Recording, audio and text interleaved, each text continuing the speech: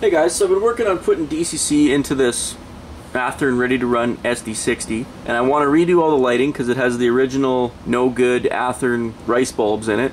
So I've ripped all that out and I want to put my 603 sunny white SMDs in there.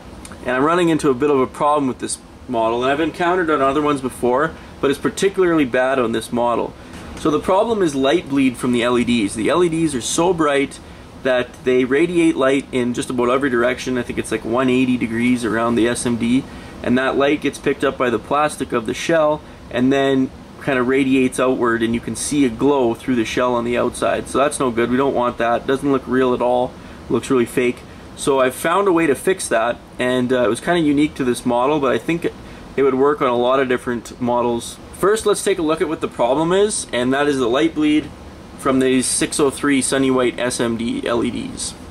This is a CP SD60. It's X-SU line, so it's got the upper headlight here mounted up above the cab, right by the number boards, and this light housing is about 1/4 of an inch, maybe 5 millimeters deep, and it runs all the way from here to about here. It's solid plastic with these two cylinders where the light shone through. And originally Athearn had those dim rice bulbs installed in the back side of that, and it made for okay lighting. Because the rice bulbs are so dim, there's no issues with light bleed there.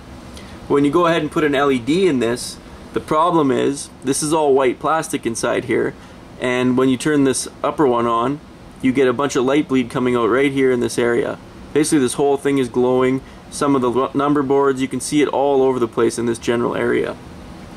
So let's take a look. I've got an LED in it right now. Let's look and see what this light bleed looks like on this model. Alright, bear with me here. So you can see it shining through the number board there. Not very bright because I got the light on, but here, let me turn this overhead light off and you'll see. So it's shining all over the place. It's basically lighting up this whole front end of the headlight, and that's just with one in there. So once you go ahead and put two in there, you're gonna have all kinds of light bleed coming out. And this isn't even really noticeable on the camera. It's a lot more noticeable in person, trust me. So I had to figure out a way to stop that. This is you just can't have that. It doesn't look real at all. It just looks kind of like a cheap toy. So this is our solution right here. Just good old aluminum tin foil right from your pantry. What we're going to do is roll it up into these tiny cylinders that are fit the same diameter as that light housing. And the way we do that is with a drill bit the same size as the hole, and we just cut a small piece, roll it around the end of this drill bit, and just slide it right in. Pretty simple.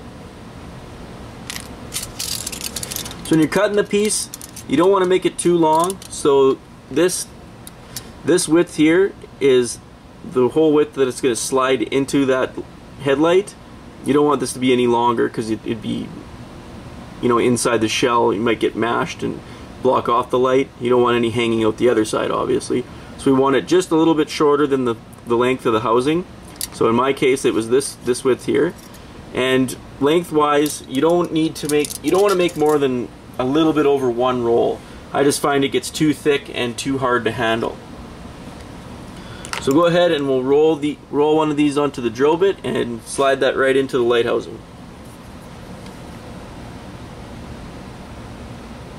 So it helps if you spin it a little bit to get it started. There, you can see our little tin foil fiber optics on there now. We'll go ahead and slide that into the Locomotive headlight housing. So this is the tricky part here. You're going to want to spin it so that the tail of the roll is kind of trailing. You just slide that right in.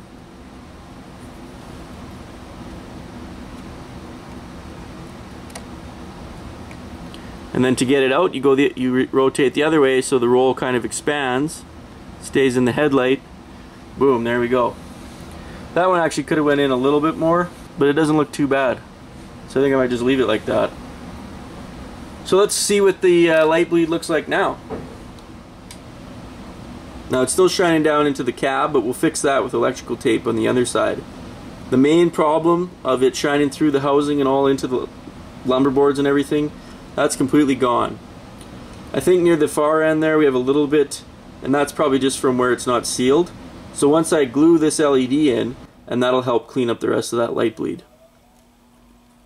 You also have the other bonus that the headlight is way brighter now compared to what it was before I had that tinfoil roll in there. And that's because the tinfoil is opaque and it reflects light, and you don't, instead of wasting all that light out the side, you get a nice bright headlight now. That looks a lot better, and that's going to look awesome with two in there. You're going to have a really nice bright headlight.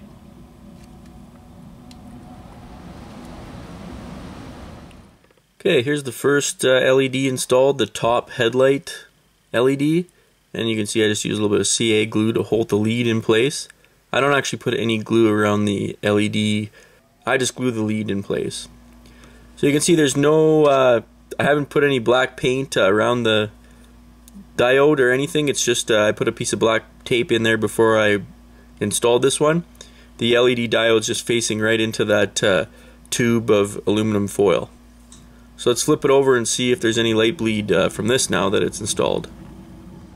Okay, so desk lamp is off. Nice and bright. So we look on the top, no light bleed at all showing through that plastic housing anymore. So we fixed that. We still got a lot of light bleeding down in the cab. I can see that in the windows there. Alright, so rather than mess around with paint because I'm impatient, I just took a little bit of sticky tack or fun tack, stuff you use to stick posters to the wall, and tucked that around it. It's kind of like plasticine type product, and that has taken care of the light bleed. So we'll shut the desk lamp off here. Get a little bit of light bleed. It's showing up a lot more on the camera than it is in person. So it's so dim now, I don't think you'd see that in the cab.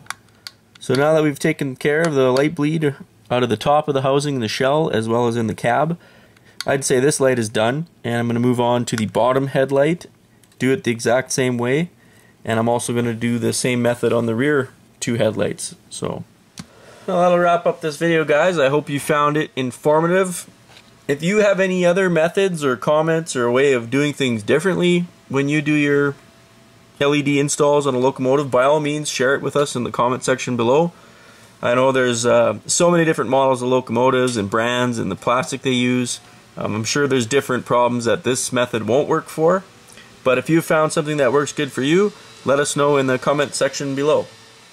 That'll wrap up this video, guys. As always, thanks a lot for watching. We'll see you next time.